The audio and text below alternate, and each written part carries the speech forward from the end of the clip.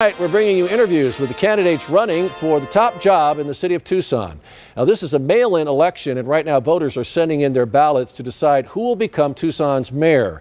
At 5 o'clock, we brought you an interview with independent Ed Ackerley. Now, News 4 Tucson's Eric Fink has more from the Republican challenger in this race. What's the leading issue for you? Fentanyl.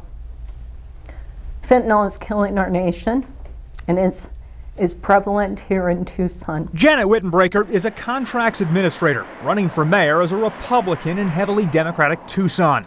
She's an outsider, new to politics. Her vision includes working on a staffing shortage within TPD. Even though fentanyl is what's most important to me, adequately staffing our police department has to be the first priority.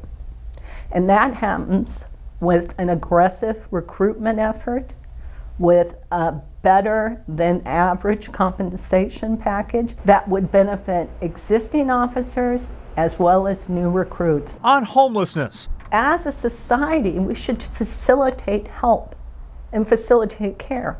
As a mayor, we need to enforce our laws, one of which is an ordinance that doesn't allow for panhandling on the medians or anywhere near vehicular traffic, and write ordinances that prohibit encampments and suburban camping in the city limits. Wittenbreaker says she's in this campaign to keep Tucson a desirable place to live. And our quality of life is suffering right now, and my biggest concern is if we don't make a cleaner, safer Tucson, we're going to lose our tourist industry. And if we lose our tourist industry, we lose a whole lot of service jobs. It's time to build up Tucson.